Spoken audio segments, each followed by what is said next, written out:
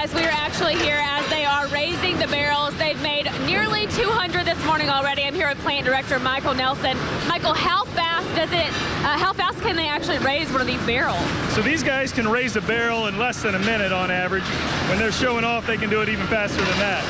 Wow. So this morning, we're actually going to take this tour through the plant. So you lead me through. This is where they actually raise the barrels. So now lead the way. Where are we going next? Yeah, so next you're looking at the stave, what we call the stave department. In the stave department, we walk through here. You can see all these staves. They're ready to be put in the barrel. And then we're going to walk around here, and we're going to look at one of the guys that's making these staves, Charlie Harden. Charlie's been around this plant for 50 years. He's looking to retire in about 20 days. He's got the countdown here on his wheel. You see Charlie, he's trying to clean his work area up for the camera a little bit here. But good morning, Charlie. Morning, Charlie. All right, 20 days to go. And so as we are leading our way through here, what's going on in these different... Over here, this is the heading department. So this is where all the tops or the heads of the barrels get made.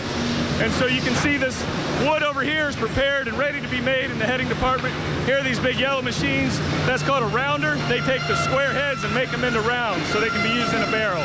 I do say it smells really good in here. Yeah, it's something that hits you when you first come to the cooperage. Even outside, you can smell that wood burning from the char fires, the two different char areas. We've got a heading char area, and then we've got where the barrels are charred. And this is the heading char. These barrels come through here, they get fired, and they char the tops and bottom of the barrels for the heads.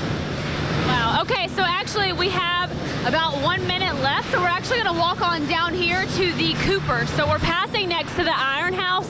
So tell me what goes on this area. So the iron house, we receive our iron in big coils. From here, they make the iron, so it's the proper size and got the proper flare. They'll rivet the iron so it's held together in hoops that we use to hold the barrel staves together. Now over here, this is what we call the cooper area, or the cooper station, where these guys and gals, they'll take any made barrels and do any repairs that need done. We do 100% inspection on all the barrels to make sure nothing leaks before it leaves the door. Oh, wow, that's amazing. And so people can actually come and get a tour through Mint Julep Tours here at the Forman Cooperage.